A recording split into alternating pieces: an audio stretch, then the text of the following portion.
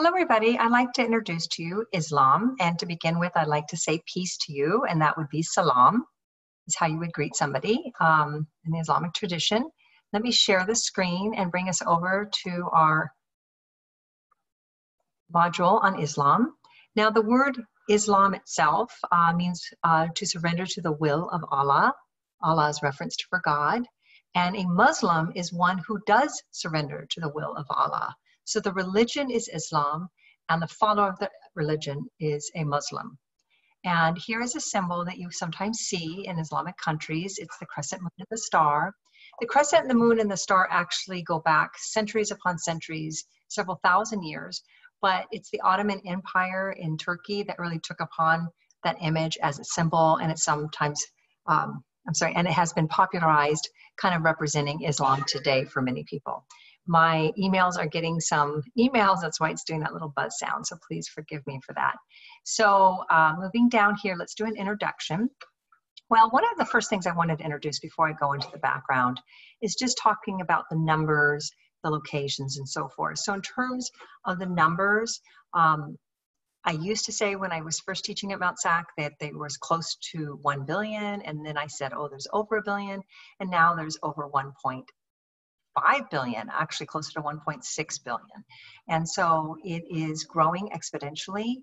They predict, and who's they is the Pew Institute, predicts that by 2050, it will be equal in terms of numbers to Christianity, and by 2070, it could surpass Christianity.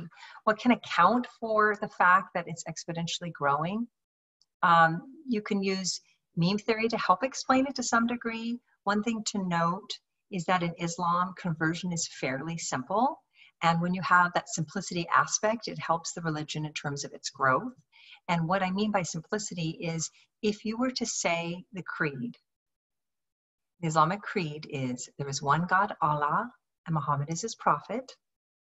And if I tried it in Arabic, I will embarrass myself, but I will try just for fun. Il ilaha illa Allah, Muhammad Rasul Allah. Now, if you're Muslim and you just heard me say that, you're going to be laughing at me, but because I don't have all the intonations or the correctness of that. But nonetheless, there is one God, Allah, Muhammad is his prophet. You say it, you mean it, you have witnesses, you have just converted to becoming a Muslim. So we can see how this religion would take off exponentially in various countries around the world. And where do you see its growth? You see its growth definitely in Africa. You see its growth even in places like Russia and China and so forth. So it is a world religion. A lot of people think of it as a Middle Eastern religion, but the truth be told, 4 out of every 5 Muslims are non-Arab. And that's something that most people don't realize. It's only 20% that represents the Arab world. We find Islam very strong in Indonesia. Some of the largest numbers are there. So it's just a world religion, truly. And after the beginning of Islam, after the Prophet dies, it spreads within that 100-year span after the death of the Prophet, all the way to Spain and to Europe, and half of the known world was Islamic at one time. So it's very significant in terms of its numbers and its exponential growth. Another thing that can account for it is the amount of children. There's oftentimes very large Islamic families, and that also accounts for the numbers exponentially growing. So I wanted to talk about its locations, its numbers, its symbols, some of the main stuff, and I think I covered all of that. So let us begin with the background here, and then when it started and who started it and all of that. Now, the first thing to note is how the believers can explain it and how the academics can explain it are going to be on different footing here. We definitely always need to respect and honor the believer's perspective, but at the same time, do justice to the social, historical, academic side here. So the believer's perspective is that when I talk about the origins of Islam, I wouldn't start talking about Muhammad, because from their perspective, he is the last of a long line of prophets. And these prophets are prophets that you might have heard if you are anyway raised in a Christian background, or what we call Judeo-Christian background, you might be very familiar with some of these names. So you might be very familiar with Abraham. You might be very familiar with Moses and David and all the classic Judeo-Christian prophets that bring us even up to Jesus. And they also recognize Jesus. So that would be an example of somebody they see as a prophet. And so this whole long line of prophets, bringing them up to the Prophet Muhammad, they recognize as the last of a long line of prophets. So what's so interesting is that if you ask a Muslim, when it started, it goes back to the beginning. From their perspective, they even may talk about Adam and Eve and the stories within Genesis and so forth. So they trace it far back in history, and then Muhammad would be the last of a long line. They have concepts of the end of the world coming, very similar to a Christian perspective. The end times, eschatology is what's that called. So there's a lot of layering of ideas of Christianity and Judaism within Islam. So that's something that a lot of students are not familiar with. And I'd like to talk about that and spend a little bit of energy on that. But a believer would say it didn't start with Muhammad. That's where I'm getting to. Now, an academic would say, well, here we have in Mecca, in Saudi Arabia, here we have perhaps the genius of Muhammad, if you want to argue that, but here we have somebody who is able to pull Jewish and Christian and Zoroastrian and tribal ideas together and put them in a context that made sense and was presented to the world, and that became what we know as the religion of Islam today. So from the academic perspective, the founder of Islam is Muhammad. So that's something that would vary from a believer to an academic side there. Okay, the background. So I've started to give you a little bit of a hint here, but in Judaism, we have this concept of prophets and a line of prophets throughout Jewish history, and those same prophets are part of Islam. And I'd like to point this out and kind of connect it to the concept of memes and piggyback memes. And if you remember meme theory, it's the idea that a meme can be more popular if it piggybacks on already popular ideas. So memes are much more accepted by society if it already pulls from ideas people are comfortable with and familiar with. So that whole idea of prophets, and the same Jewish prophets are the same prophets within Islam. That needs to be noted. Judaism traces its lineage back to Abraham, and so does Islam. But they trace it back to different sons. Abraham, who's recognized as the founding father of Judaism, is kind of recognized in this context as a founding father of Islam as well, but through his first son. In Islam, they trace it back to Abraham through his first son. His first son was Ishmael. And it's argued that Abraham had a wife, Sarah. He had a second son with Sarah, and that was Isaac. So Judaism traces their religion back to Abraham through his second son, Isaac, where Islam traces it back to his first son, Ishmael, with his cohort, I guess you can say, or concubine, and that would be Hagar. So that's very interesting. If you look upon it that way, it kind of sees Judaism and Islam as cousin religions because they're both tracing it back to two sons here from the same father. And another similarity with Judaism is the diet. So in Judaism and in Islam, there is no eating of pork. That's obviously a piggyback connection there. And there's also how the animal's killed. Halal meat and kosher meat has to be killed with a quick, instantaneous death and no consciousness and little as pain as possible. And then both Judaism and Islam argues for circumcision for the males. And what age that occurs in Islam depends upon the different country you're talking about. Sometimes it's in terms of the infant being weeks old, days old. Sometimes the child is like 8 years old. Sometimes it's right at puberty time. It depends upon the country in which age is highlighted, but circumcision is found in both of those. Christianity definitely is found. A lot of Christian themes are found within Islam. Number one is the role of Jesus. Jesus is viewed not as the Son of God. That would be a blasphemous concept in terms of the idea of God having a son. That would mean a second kind of concept of God, and then the Holy Spirit. That whole Trinity concept would be viewed as polytheism from their viewpoint. They're very, very strict monotheists. And so that to them would be unacceptable. But they do see Jesus as somebody who is a prophet and somebody who is carrying on the teachings of the prophets before him, and a prophet of God having a very, very special role. So much so that they do not think that Jesus was crucified because that would be kind of a horrific end to a prophet's life. And so that when there was a crucifixion, it was somebody who kind of looked like Jesus or was taken to be, but not Jesus himself. Another interesting idea about Jesus is at the end of the world, they argue that Jesus will come. This is the eschatology stuff. So they believe in the day of judgment. They believe in Jesus returning at that time, at the day of judgment. They believe in resurrection of the dead, very similar ideas you'll find in Christianity. All of that's there within Islam as well. They also talk a lot about the virgin birth. They talk about the role of Mary. They talk about Jesus's birth in the Quran itself. Fascinating stuff. Described a little bit differently in his birth story than you'll find in the New Testament, but very interesting nonetheless. Mary being the mother and Mary being the virgin. They talk about the ascension of Jesus into heaven. That's also there. So there's such overlap, so many themes that are very similar here. Okay, moving on to Zoroastrianism. I have a lot to cover, so I'm still only on bullet number 2 here, or 3 here. Zoroastrianism is a Persian religion connected back to Zoroaster 2,500 years ago. And it boasts to be a philosophy that Zoroaster articulated that's very dualistic. It's this idea of there's that world, the heavenly world, and then the earthly world, and then the hellish world. So there's like multiple realities, but there's the heaven and the hell beyond the planet Earth. And these heaven and hell concepts is not found in Judaism until Zoroastrian influence. So Zoroastrian really brings it into Judaism, and then Judaism, through Pharisee Judaism, brings it into Christianity. And so Zoroastrian thought played a huge role here. And the idea of there's a good God versus a Satan kind of character, the good versus the evil, the light versus the dark, the role of angels and all of this, all of that predates Christianity and predates Islam, and all of that can be traced back to Zoroastrian thought. Okay, time for tea, just one sec.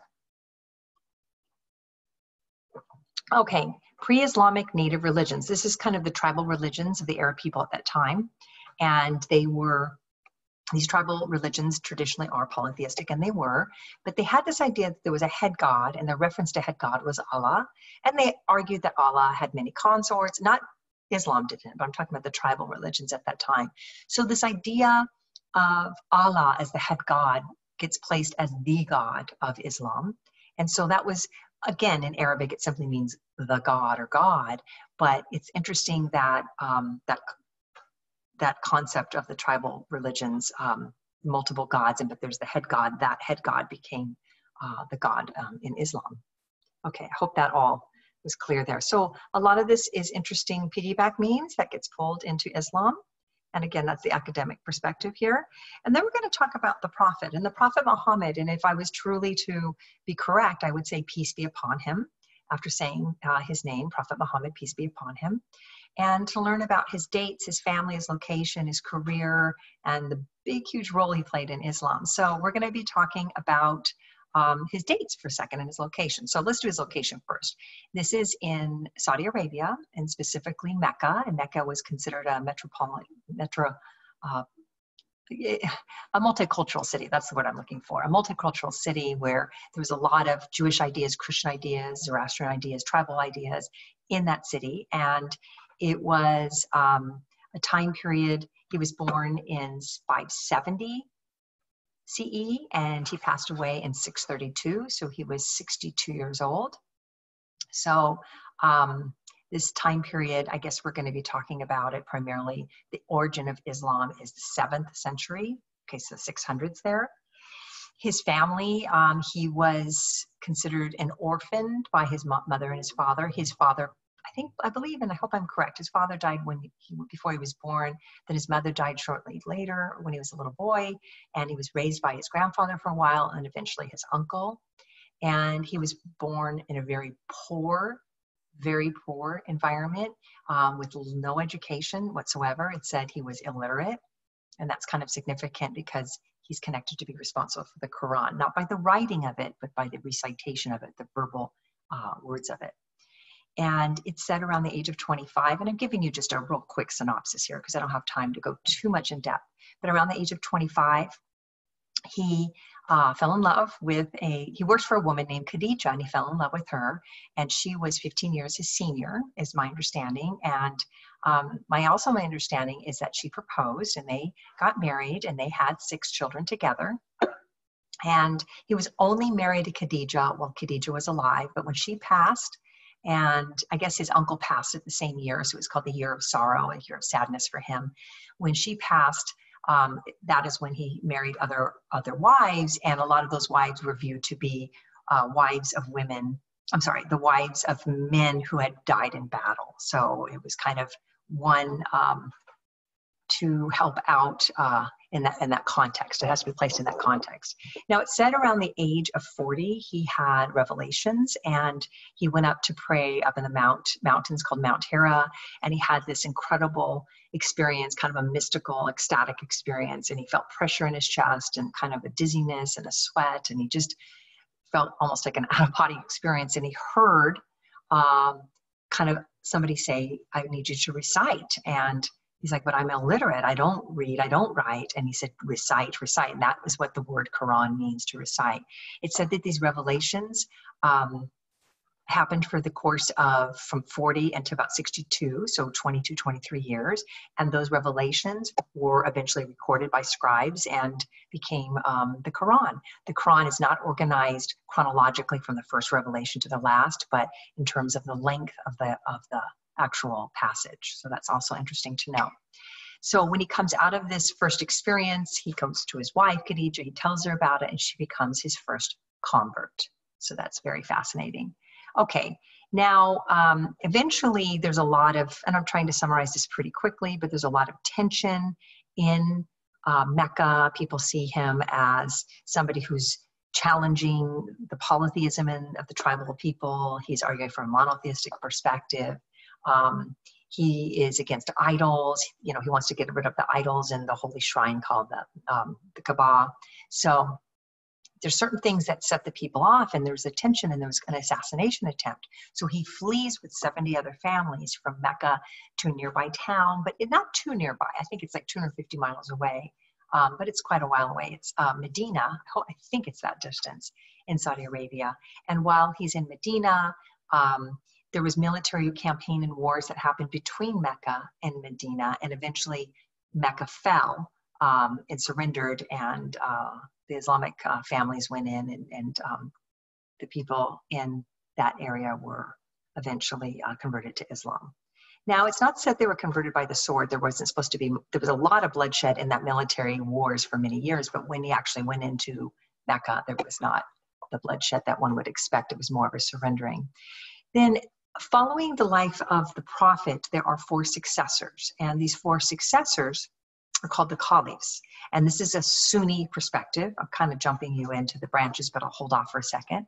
But just to let you know that when he dies, when the prophet dies around the age of 62, there are 4 successors that are recognized by a large majority of Muslims. Not all Muslims will accept that. And there is an expansion of the Islamic empire, or the Islamic civilization. There's 2 dynasties I'm pointing out. One is this Yu dynasty here. And for 100 years, there was an expansion of Islam, and that's where it took off even to Spain and across half of the known world. And then following that dynasty, the Abbasids, there you go, Abbasids came in for 500 years, and this dynasty is referred to as the Golden Age dynasty, where they ushered in medicine and art and science and philosophy and invention, and such great contributions to human society from the Golden Age for those 500 years. We also have some beautiful poetry by Rumi, which we'll study as well a little bit in this class in the next lesson plan. Okay, moving down to the main theology of the religion, or the main precepts here, we've got 2 things to talk about. We've got the 5 pillars, and you know, it's a little dark. Let me turn on the light real quick. Here we go. Yay, I can see. We have the 5 pillars and the 6 articles of faith. So I'd like to discuss those with you very quickly, and then talk about the text, a few other important ideas, and then the branches. I'm going to hold this off for the next lesson plan when we cover Sufism. So let's go up here. The 5 pillars. The 5 pillars are the 5 main kind of like almost actions, I should say. These are more like the beliefs, and these are the actions. So one is the creed, the Shahada. There is one God, Allah. Muhammad is his prophet. Allah, Muhammad Allah. Okay. Again, I didn't do it right. And then we have prayer, which is Salat. And Salat is 5 times a day. And it's in the morning before the sun comes up. and then it is at noon, and then it is in afternoon, and then it's when the sun is going down, and then it's at night, right before you go to bed when the sun has already gone down. So those are prayers 5 times a day. What's remarkable about that is that's a commitment. If you think about it, most religions do not pray 5 times a day. Most religions pray once a week, or maybe at night before you go to bed for a few seconds. But that prayer 5 times a day is definitely a great commitment, and to be recognized as that. And then let's jump down here to the Hajj. The Hajj is the pilgrimage, and the Hajj is to, every good Muslim is supposed to go at least one time in their life to Mecca to experience the Hajj experience there. The big holy shrine there is called the Kaaba, and they're supposed to experience what it's like. It's said that all Muslims go equal in the eyes of God. Everybody dresses down, no jewelry, no makeup, simple, usually kind of a white linen is worn, and all go as brothers and sisters, kind of is how it's argued. And it is only open, the Hajj is only open to Muslims, so you couldn't just go and observe it. You have to be Muslim to go on the actual Hajj experience. And that's really a neat thing. And then we have Zakat. Zakat is the idea of charity, and Zakat is argued that every good Muslim should give 2.5% of their income to help the needy, to help the poor, to help the destitute. And in some Islamic countries, it's required and taken out of one's paycheck, but in places like America, it is freely given. And that's 2.5% is 1/40th. It's a lot of people say, oh, well, I've heard students say, well, in Christianity, it's 10%, you know, this is 2.5, it's not that big deal. But the 10% is really, I was raised in that Christian background. It's really totally optional. I mean, I remember as a kid when the basket would go by, my dad would pop in a $5 bill. I mean, it wasn't really a requirement. In Islam, it's definitely much more of a requirement. And then we have this one here, Swan, and it's argued to be fasting, and it's in honor of the time when the Prophet, it's in honor of Ramadan, and that's in honor of the time when the Prophet received the first revelations. And it's argued that for the whole month of Ramadan, while the sun is up, you eat nothing, you drink nothing, and that's no food, no water, anything in the mouth. And I've heard some Muslim students tell me they don't even brush their teeth, they don't have, you know, have a little tic tac in their mouth. Nothing enters the mouth while the sun is up. So they'll get up really early, they'll get up before the sun's up, they'll have a big breakfast, they'll have a big glasses of water, they'll brush their teeth, and then the sun comes up, and then nothing until the sun has gone down. And that's for an entire month. So it's a real, very sincere commitment to do that. And they say that it's to experience what it is not to have, to experience those that don't have. Like, remember, Zakat is to help out the needy. It's to experience what the needy go through, and to develop a sense of empathy and compassion. Okay, so those are the 5 pillars, a lot dealing with action. And these are the articles of faith. And looking at the clock, I just have about 10 more minutes. So the main belief systems is they believe in Allah as the one true God, very monotheistic, and they believe that concepts of angels, which may have a Zoroastrian root. And the holy book concept is the Quran, which I've already covered. The belief in prophets, and again, they'll even talk about Adam, and Moses, and David, and Jesus, Isa, and Muhammad, peace be upon him. See, that's there as a final prophet. They believe there'll be end times, where there'll be a day of judgment, and people will kind of like, will go on to heaven or hell, and Jesus will appear at the right hand of Allah, kind of thing. There's definitely a belief in predestination in Islam, that everything's in the will of Allah, and all one can do is surrender to it. And in that surrendering, it's kind of almost like a Stoic message, if you've ever studied that in philosophy, and that idea of everything's out of your hands and all you could do is surrender to it. And therefore, you know, yes, there's a concept here I have. Muslims believe that this doesn't stop human beings from making free choices. So yes, you basically ultimately should surrender to the will of Allah.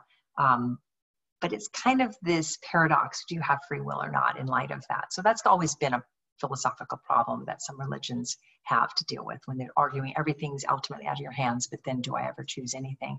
Yes, you choose, I think they would say, but what you're choosing is to either surrender, submit, or to fight against it kind of thing, and not be respecting of the will of Allah. And the text here, the Quran is their holy text, which was already mentioned. It literally means to recite. It is not arranged chronologically from the first to the last revelation, but in terms of its length.